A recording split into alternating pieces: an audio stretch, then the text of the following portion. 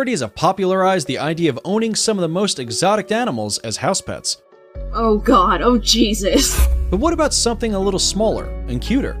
From baby lions to tigers to skunks, there are some pretty cute and rare animals you'd be surprised you can actually own, at least in some parts of the world. Run. Welcome to another episode of Forever Green. Today, we're counting down 9 of the cutest baby animals you can actually own. Let's get started. Number 9. Baby Wombat. They are also an endangered species, and yet there are no laws against owning them in several countries. If you do get one, you need to make sure to train them not to bite and to give them plenty of room to fly. Did we just say fly? Yup.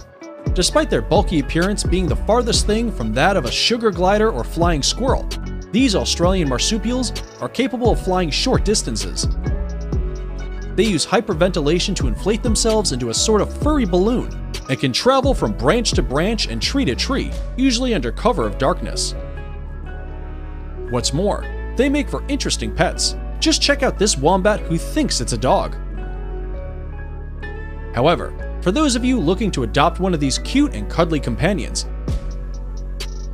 you should know that adult wombats can become aggressive and dangerous at times, and therefore need to be carefully domesticated. Number 8. Baby Tamandua. What's this cute little thing called, a tamadua? The tamadua is a member of the anteater family native to Central and South America, and is usually seen as a bit of a nuisance by its human neighbors. But as a pet, just look at this baby tamadua. But before you go thinking about using one of these guys for pest control, think again. Tamanduas are extremely picky eaters and only consume ants from the area they are native to. That being said, you could still own one outside of its natural habitat, as tamanduas are omnivores that eat all kinds of other foods, but they do require a variety of foods to be happy and healthy. The 10-pound tamandua is especially popular and makes a cuddly, easygoing companion in many parts of the world. Owning a tamandua isn't even an unheard-of trend. It's been 50 years since the eccentric artist Salvador Dali was photographed in walking his pet anteater down the streets of Paris. Before we move on to our next cutest baby animal, we have a quick challenge that'll just take 5 seconds to complete. Here's the deal. Leave us a like, smash that subscribe button, and turn on notifications, and you'll win 10 years of incredible luck. Try it. It actually works. Number 7. Baby Tiger. Did you know the majority of tigers in the United States live as pets and not in the wild? One of the world's largest populations of privately owned tigers exists in the United States. With an estimated 5,000 tigers, the US captive tiger population exceeds the approximately 3,200 tigers living in the wild. Some of them are even owned by celebrities, such as Mike Tyson. And while it may sound thrilling at first, caring for a tiger can be a serious challenge. While you can start them off on milk as babies, eventually, a full-grown tiger's diet can go on to consist of up to 88 pounds of meat in one sitting. And it'll need space too. A tiger's enclosure should be as big as 40 square miles. Plus, you'll always need to keep an eye out. While studies do show tigers can peacefully coexist with humans, any frustrated, cooped-up cat has the capacity to lash out. But look at these baby tigers. Aren't they just cute? Number 6. Baby sloths. Two-toed sloths are the darlings of the exotic pet world, and for good reason. Owned by celebrities like actress Kristen Bell, these slow-moving, tree-dwelling creatures are just irresistible, especially as babies. They're in fact so cute that a video of Kristen Bell bursting into tears upon meeting a two-toed sloth went viral. But like tigers, they are not easily domesticated creatures. Two-toed sloths are high-maintenance creatures that are used to living in highly tropical, wild habitats. Habitats not easily duplicated by pet owners in the Western world. Even though sloths are legal to own in some countries in the world, the American Sloth Conservation Foundation warns pet owners not to mistake their cute and slow-moving nature for comfort. Stillness is actually a defense mechanism they've developed to blend in with the environment when they feel threatened by predators. Number 5. Baby llama. If you're feeling stressed out and the slowness of sloths isn't enough to get you to chill out, consider adopting a pet llama. The cool, low-key llama is often used as a therapy animal, which is why it makes such a great family pet, in the countries where it's legal to own one, of course. Llama spit is filled with their stomach's gastric juice, which can be somewhat acidic and painful. But unless you give your llama a reason to feel threatened, it's unlikely they'll have a go at you. Besides that, a pet llama is loyal, affectionate, clean, and generally low maintenance as long as it's got plenty of space to move around. And preferably a furry companion by its side, as llamas are naturally herd animals.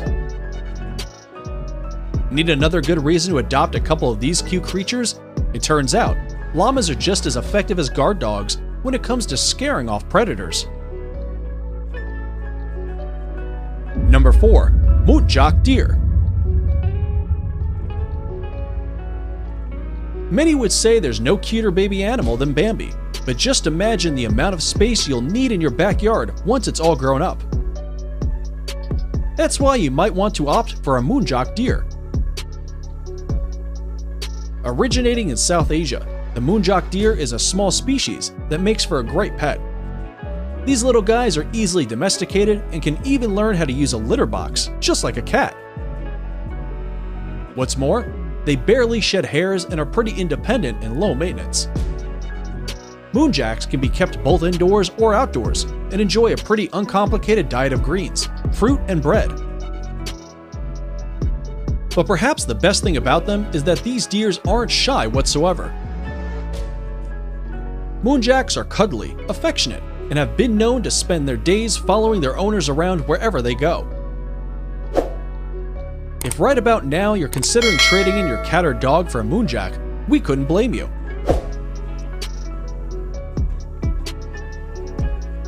Number 3. Baby skunks. Wow, hold on a second.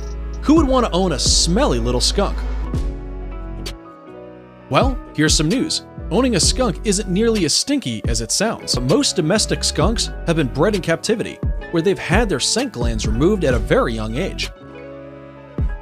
With all that stink out of the equation, all you're left with is one of the cutest, most playful baby animals you've ever met. Some animal rights advocates call the practice inhumane, as descented skunks likely wouldn't survive in the wild if they got lost.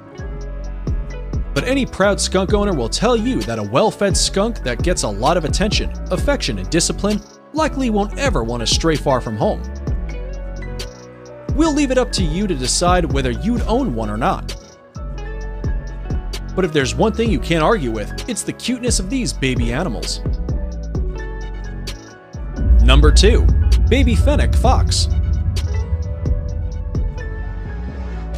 Owning a baby fox is just as cute as it is cool. But what's cuter than the fennec fox with its huge ears? The fennec fox is the smallest breed in the fox family. It normally calls the Sahara Desert home. They have a lifespan of 12 to 16 years, about the same as a domesticated dog. What's more, they don't have a musk gland, which means that unlike your regular red foxes, they barely have any natural odor.